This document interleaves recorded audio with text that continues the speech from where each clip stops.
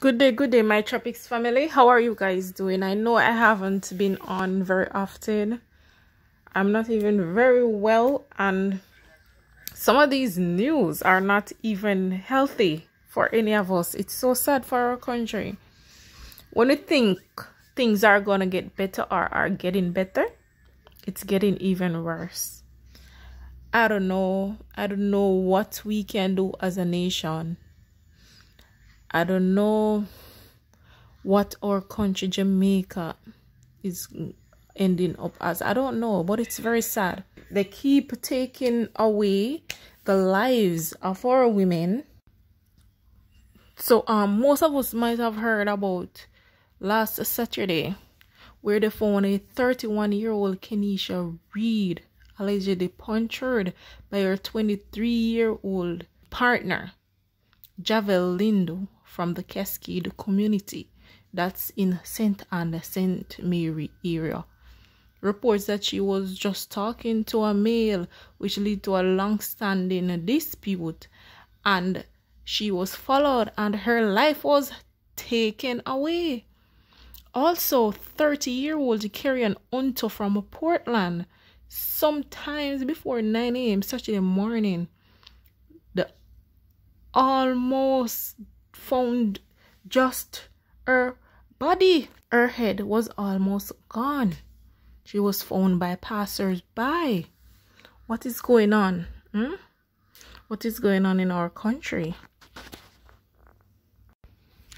For the month of January, there have been 5 reports of women in this area in the St. Ann parish that have been defiled. Some of these incidents broad daylight in the town of Ocho Rios. Right, that's in January. And when we thought that this sort of behavior has ended, then to our surprise and dismay, it is so hurtful, so vicious, so heartless. A young lady in her mid-20s was at a bar. That bar is at her house. Basically, it's a family business to which she was the tender at the time. This happened at approximately 9 p.m. in Breadnut Hill, Ocho Rios, just a few minutes out of the town of Ocho Rios. It is alleged that the bar had 2 occupants and they ordered the men out and demanded them with weapons for them to lay down on the floor, and they went in and they did their way with the young lady right in the bar. She must be scarred for life right now. Why would someone be going around and doing stuff like this? This is crazy. I cannot understand. I cannot wrap around why a group of men, not even one person, a group of men premeditate these things, going around and harming, assaulting, and defiling our female. They did this to even a 13-year-old. They batched her. Reportedly. Here in Ocho Rios area. Previously, as I said in a previous video, there was some stuff like that going on in some part, I think in Spanish Town area.